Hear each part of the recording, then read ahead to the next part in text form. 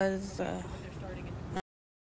thing that happened in history. It was a tragic thing that happened in history, and it matters still to this day, and it will forever, and we need to pay respect each year.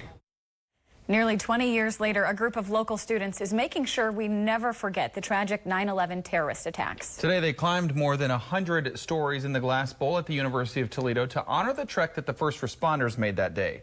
NBC 24's Bree Malaska is live on campus tonight. And Bree, most of these kids were not even alive when the attacks happened.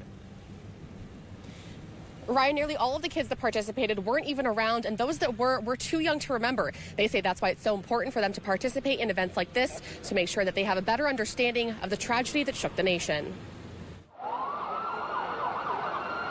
It's been 18 years since the tragic day that changed America forever. But Toledoans are making sure the memories of those who didn't make it home are still alive. And this just helps honor the memory of those who were involved in 9/11. We want to do everything we can to remember them. Students from the Horizon Science Academy may not be old enough to remember what happened on that fateful day. It matters still, even 18 years later. Even though I wasn't born, yet it still is important, and we still need to honor our heroes. But they paid their respects one step at a time. And we want to be here for them, we want to help support them, and we want to better understand, because with every step that we take up those stairs, we reflect. The group climbed up and down each set of stairs in the glass bowl twice to equal the 110 stories that the first responders ran up in the Twin Towers.